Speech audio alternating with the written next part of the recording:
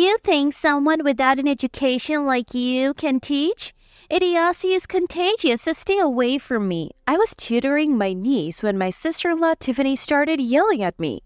Why do you even associate with such people? You'll end up just as uneducated and foolish if you're not careful. I was treated like a germ, less than human, and I reached my breaking point. Enough is enough. Do you have any idea who you have to thank for our comfortable life? It's Katie, doing all the chores around here. At this, Tiffany exploded in anger. What?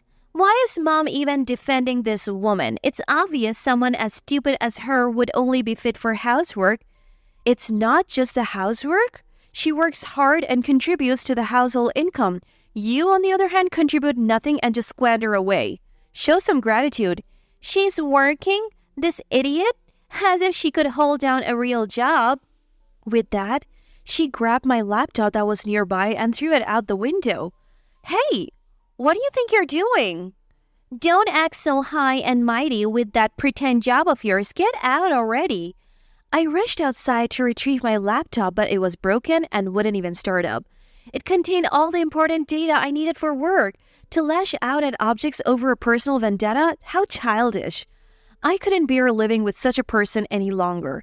I had endured for the sake of maintaining peace with my husband and mother-in-law, but I had reached my limit. I left a note and returned to my parents' house. My name is Katie, and I'm 29 years old. I married Joseph last year. Initially, we planned to live together in an apartment close to our workplaces. However, Joseph was worried about his mother, Jessica, who had injured her knee. Jessica's knee pain, likely from years of standing jobs, was so severe that she needed breaks even for short walks. Her daily life was becoming increasingly difficult, so we decided to move in with Joseph's family. Jessica was delighted when we offered to live with her. Katie's moving in too? That's wonderful. Jessica is a gentle person and always treated me kindly. However, there is one issue that bothers me. It was the presence of my sister-in-law, Tiffany. Tiffany judges people based on their education and is discriminatory. The first time we met at a family dinner, her attitude changed completely when she learned about my educational background.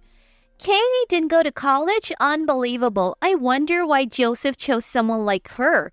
Hey, Tiffany, cut it out. Why should I? I graduated from a prestigious private university and Joseph went to a national one. We are both from educated, well-bred circles. Why would you marry someone with such low education? Tiffany, that's enough. I'm sorry for my daughter's rude remarks. Jessica apologized, but I was too shocked to say anything. My mother looked down embarrassed. I was raised by a single mother. My father died in a traffic accident when I was young, and my mother worked tirelessly to raise me. However, her job, lacking formal qualifications, were low-paying and life was hard. That's why I gave up on going to college. I considered scholarships, but the thought of repayment meant that even with extra income, our life wouldn't be much easier, so I decided to find work myself. Fortunately, I was hired as an office worker at an accounting firm where I began my job. The director, Daniel, was very kind and even suggested to me a college non-graduate. Why don't you try obtaining a certification? If you're willing, I'll support you, he said. His words delighted me and I immediately responded. Obtaining a certification would mean a raise in my salary and I could alleviate my mother's hardships. So I studied diligently and earned my accountant certification. My husband was aware of my struggles, so he explained them to Tiffany, but she remained cold and dismissive. I hope the child you bring into this world isn't as foolish as you are. Her words filled me with shock and anger. Why must I be demeaned so much for my educational background? But causing a scene could jeopardize my marriage, so I stayed silent and hung my head in response to Tiffany's constant belittling. Hey, Katie, isn't the meal ready yet? Such inefficiency must be due to your stupidity. I'm sorry. How does it feel not to have gone to college? Isn't it embarrassing when everyone else goes? Poor thing, your parents must be embarrassed too. Tiffany would say these things with a nasty smile, even making pointed remarks to her niece Megan in my presence. Megan, don't end up like her, okay? You need to attend a good university. Let's start by getting into a prestigious middle school. Okay. Megan was a quiet child, always hiding behind Tiffany.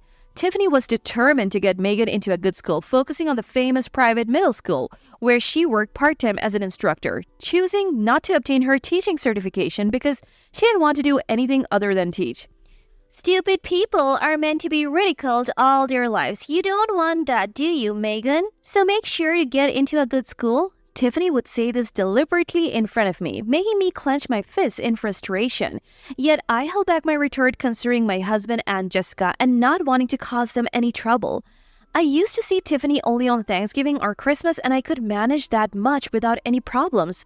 I thought that, however, the situation escalated when Tiffany unexpectedly decided to move back into my husband's family home with her daughter Megan announcing, "Mom, I got divorced. Starting today, we're living here." What? Divorce? Why all of a sudden? I was so mad at my husband. He only agreed to pay $60 in alimony, which is just unbearable. It's easier to move back home. No need to worry about living expenses.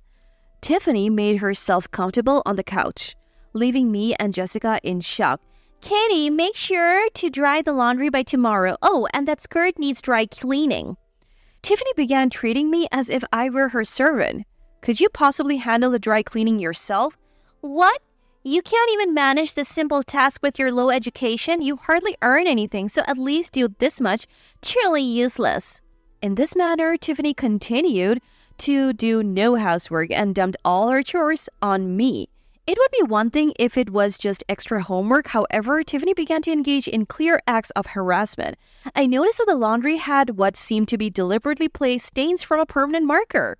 The stains were stubborn, and despite my desperate efforts to scrub and wash them out, they wouldn't budge.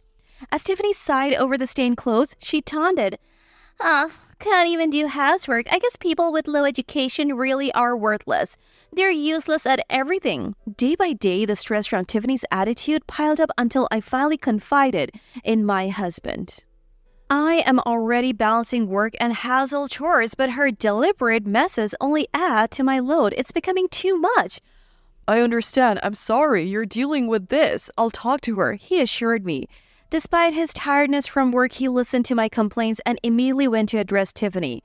His kindness lifted my spirits slightly. However, the next day, Tiffany's verbal abuse worsened. "Oh, just because Joseph defended you doesn't mean you should get too comfortable. Do you think you're some princess now? It's disgusting." "I never thought of myself as a princess," I replied meekly. "You think if you cry, everyone will side with you? Grow up and stop flirting with men for favors." Her words were humiliating. I had never relied on my husband or any man in that way. I couldn't understand why Tiffany would say such things, filling me with rage. If being defended by my husband meant being accused of using my gender, then I would no longer rely on him. He looked at me worriedly, but given his strong-willed sister, he gradually stopped intervening in our disputes. Tiffany's troubling behavior wasn't limited to her harassment of me. Her approach to Megan's education was extreme. She seemed determined to get Megan into a prestigious middle school, sending her to tutoring almost daily. "Megan, these grades are terrible. You won't get into that school with marks like these." "I'm sorry?" Megan would reply. "If you don't improve, I'll hire a tutor. If you don't want that, then you better work harder." Yes. Megan looked like she was on the verge of tears. Despite attending tutoring after school every day, adding a tutor would leave her no time to play or rest. I approached Megan when Tiffany wasn't around. Want to study together? I can help with some things." "Really?" she asked. Of course. From then on, Megan and I began studying together in secret. Her comprehensions wasn't bad. With time and adjusted pacing, she managed to understand the material. "Aunt Katie, I scored 80 on the test." "That's wonderful. You worked so hard, Megan." I was as thrilled as if it were my own achievement, and we celebrated together. Jessica also supported us quietly, occasionally buying us cake as a treat, which the three of us shared. The time I spent with Jessica and Megan became my sanctuary, yet the peace didn't last. One holiday, I was studying with Megan as usual. Just then, Tiffany, who was supposed to be out, suddenly returned home. "What are you doing?" she snapped upon seeing us. "We were studying together," I replied. "Someone uneducated like you teaching? Impossible. Stupidity is contagious. Don't come near her." With that, Tiffany began to hit Megan's clothes as if slapping the stupidity away. Why would you be friendly with her? If you become as uneducated as her, it will be a disaster. It was like being treated as a germ, less than human, and I reached my limit. As I've said before, my not attending college was due to financial reasons, not a lack of intelligence, and judging everything based on education isn't right. What? Talking back to me? Tiffany retorted, her face turning red with anger. Hearing our argument, Jessica came over. What's all this commotion? I am just warning her for getting close to Megan. Don't want her catching the stupidity. Enough is enough. Do you realize who makes our comfortable life possible? It's Katie. Who does all the household chores? Jessica called. Tiffany's anger exploded at her mother's words. What? Why are you defending her? Doing chores is the least she can do since she's stupid. It's not just the chores. She's working hard, contributing financially to the household. And what are you doing? Nothing but squandering money? Show some gratitude. Working? This idiot? Like she's capable of any real job. And with that, Tiffany grabbed my laptop nearby and threw it out the window. Hey, what are you doing? Don't act so high and mighty with your pretend job. Just leave.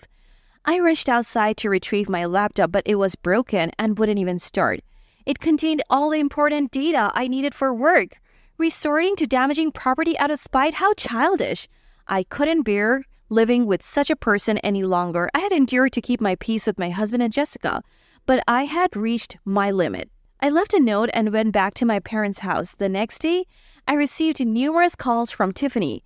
However, I set my phone to block her calls and decided to ignore her completely. A week later, Tiffany showed up at my workplace with my husband. He seemed very angry, clearly believing Tiffany was 100% at fault for my leaving. He had been sending apologetic messages, but I was too upset to consider returning to his family's home. Katie, Tiffany really messed up this time. I'm sorry. Ask her to apologize. Why should I? Megan's grades have dropped since you left. Tiffany is just as affected by your absence as anyone else. I felt a tinge of guilt hearing about Megan's grades. Honestly, it's unbelievable. Come back quickly and teach Megan. I don't want to live with someone uneducated like you, but I'll endure it for Megan's sake. Tiffany's arrogant words almost dissipated my intention to return for Megan's sake.